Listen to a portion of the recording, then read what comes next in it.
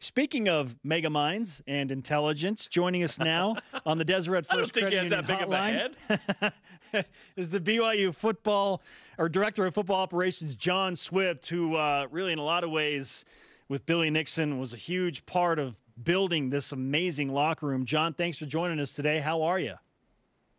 I'm good, man. Thanks for that nice introduction. You guys are too kind with the old mega mind and smarts comments. Appreciate that.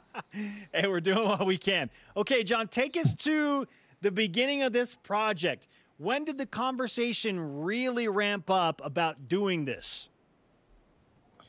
Man, the conversation for this happened even preceding this past season. You know, we had a lot of players who came to us with concerns about a number of things that they felt were just behind with our program. And Kalani has built a culture here where this is really a player-led team. And so, you know, we're always open to these conversations and suggestions, and even have a leadership council of players that we rely on to get a pulse on the program. And so over a year ago, they came to us and said, look, we really do need to upgrade things. It's time.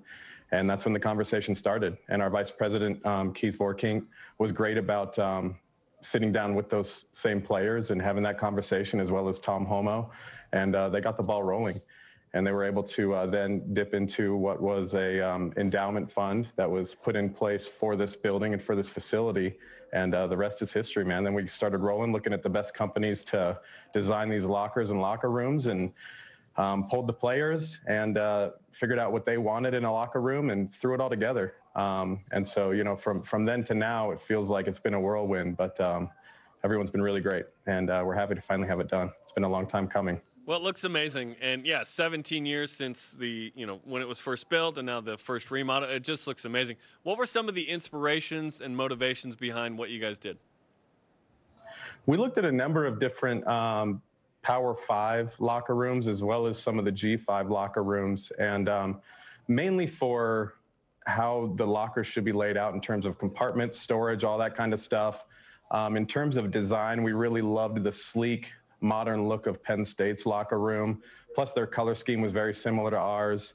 But then we just really, the main things we wanted to hit were functionality-wise, what did our players need and what did they want?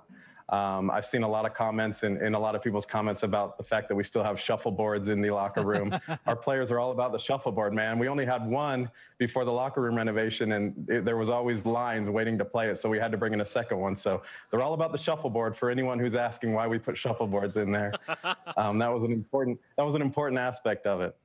Jon Swift, Director of Football Operations at BYU, with us on BYU Sports Nation. Take us to the moment that the players finally saw it and that reaction. What was your perspective in that moment? Man, it was unreal. I was smiling and laughing watching your guys' stills of the players reacting to it. I actually was up in the team room with them, letting them know we would be bringing them down now to see it, and they were all excited. And I waited till they all cleared down the stairwell. So I wasn't actually in there when the first ones walked through and saw it, but I could hear them. You could hear them through the floor. They were excited, and I knew when I could hear them screaming and hollering from through the floor that we had done the right thing. And then when I saw these videos of them reacting, man, this is what it's all about. This was for them. It wasn't for anyone else besides these guys who work so hard and who deserve this. And we're just so excited that now they can finally move into it and make it their home. So it's the student-athlete building locker room, the one they use the most. We talked about how LaVell Edwards Stadium's a different locker room. Obviously, that's a project, you know, at some point that will require renovation as well. But what doesn't? Everyone wants a renovation at some point. So it's not just the locker room area for the players, though. There were other spaces that you guys redid, too. Tell us about those areas. And we're looking forward to talking live with Jason and walking around. Yeah, I'm excited for you guys to see some of those other areas. Some of them still have a few loose ends that need tied up, which is partly why you guys probably haven't seen photos or video of those up to this point. But the coaches' locker room area, which houses our full-time coaches, our strength coaches, our support staff, our GAs, and our analysts, was redone as well. It was dated much like the players' locker room was. We also redid the alumni locker room. We feel there's a strong importance for us to make a connection with all those guys. They're always here working out. We want to give them a nice, comfortable place to be, and so we redid that area as well. They'll have their own nameplates, just like the players have, that will be designated for them to come and work out and have their own home place. And then the equipment room also got a facelift, which is nice. We want it to not look more like a workspace as much as just an extension of the locker room, a place where the BYU history, as well as a wow factor can be present, much like the locker room and the Nike gear display wall. Yeah, we love what the Vandy homies did, with the metallic jerseys. That was super cool. Tell me more about the NFL. Awesome. Yeah, that was great. The alumni locker room. So I read this and clarify this. How many NFL guys have a locker room in there? Is it current guys in the NFL?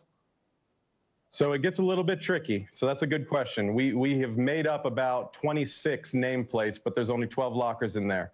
So whenever we know one is around, what's going to happen is we're going to switch up and put up their locker nameplate in there so that they have their own space. But it's a good problem to have, too many guys in the NFL, and we're currently there. So we're just going to take care of them when they're here and make sure they have their own place to set up shop when they're here working out. He is the director of football operations at BYU, Jon Swift. How long did you have to keep the team away from the area while it was under construction so that you keep everything secretive? We had them cleared out since early April of the locker room, and they haven't moved in until yesterday. And so they were out for a significant amount of time working out of duffel bags and just going home after their workouts and bringing their own water and going home to shower. So it's been an interesting 2.5 or 3 months for these guys. I would be lying if I didn't say there was a few guys who tried to peek their heads in and get a sneak peek that we had to kick out.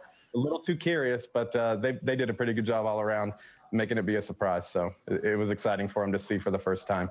John, we were discussing, is this a game changer for BYU football? How do you feel about this? I think it is. I think, a lot of the research has shown that it's not necessarily facilities that make the difference at the end of the day with recruiting. And I know that Kalani would hope that guys aren't picking us just because of a facility, but it certainly helps to at least be on par and better than a lot of the people you're competing with for recruits. And so now we feel that we're in a place where our players have a comfortable place to be, they have a place that they love, and we have a place that we can show off and have a little bit of a wow factor just to add on top of everything else we're trying to sell with our program. So I think it will help to make a big difference in turning the tide for some of the guys who may have not been considering coming here. The feedback, at least as far as we can tell on social media, has been overwhelmingly positive, just a ton of excitement. But you mentioned the shuffleboards. Maybe you got a little trash there. Did you get any other negative feedback about anything besides the shuffleboards? The only things that I saw were shuffleboards and the showers. So, I had to laugh about those, but our guys don't seem to mind, and it was a capacity thing. So with those showers, we would have lost out on 8 shower heads if we didn't have that middle bank. So we were playing a numbers game there. Listen, tree of life, right? Everyone that went to the MTC knows the deal. Hey, although in Sao Paulo, used to it. Yeah, in Sao Paulo it wasn't that way. I guess I got lucky. LaVell Edwards Stadium, that locker room.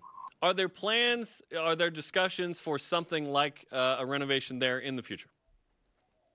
We don't have anything major on the docket right now. We are doing a minor renovation in there, actually moving where the coach's locker room is with where the trainers are going to be, just for better accessibility for our trainers. So there are little things that are taking place here and there, and those rooms that are getting moved around will get a facelift. And they did some upgrades pretty recently, actually, in that home locker room, putting in a new speaker system, doing some repainting and things that really freshened it up. We're in there 6 games out of a year, really 6 days, and sometimes just 2 additional days for scrimmage and things. So right now, it's just not an area that we feel necessary to put funds to, as opposed to other areas that really could have an impact on the program right now. John, congratulations on an amazing project. We appreciate the time and the insight into what went into this, and we can't wait to see it with our own eyes. Yeah, happy to walk you guys through it. We'll see you guys in a bit.